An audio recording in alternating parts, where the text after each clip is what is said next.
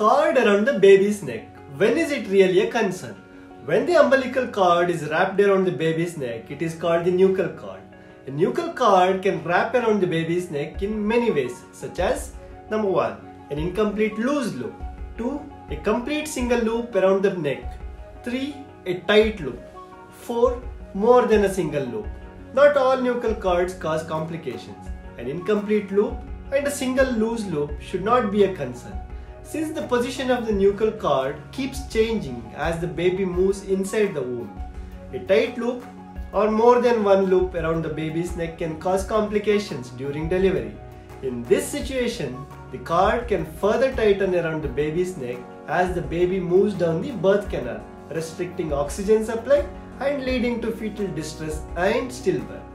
If a nuchal cord is discovered during the labor, the doctor will monitor the baby's heart rate to check for fetal distress.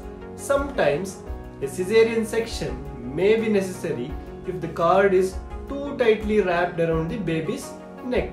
Observing the nuchal cord and other baby parameters is crucial during the 9th month of pregnancy scan. So do not miss your term growth scan. You can post your doubts or questions in the comment section and follow me for more informative videos.